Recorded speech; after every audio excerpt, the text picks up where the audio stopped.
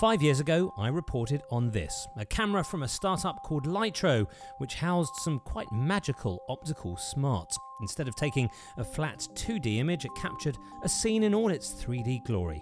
As a result, you could change the focus after you'd actually taken the shot, or even subtly shift the perspective. It did this by taking in so-called light rays onto the sensor from all distances in the scene. Clever as it was, Lytro's consumer camera and subsequent prosumer model never took off, proving too pricey to tempt shutterbugs away from the trusted bigger brands. Well, now from the ashes, a new phoenix has arisen. A beast of a camera giving movie makers a new palette of creative tools.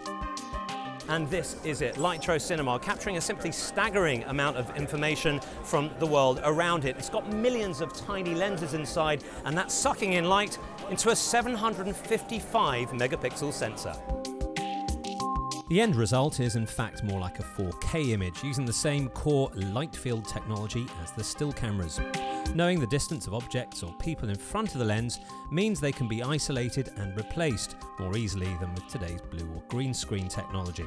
Of course, as with the original cameras, you can decide where to focus the shot in the footage after you've captured it, or change the perspective on a scene, even do crazy things with motion. But doesn't this newfound creative palette mean the director's vision can be tinkered with?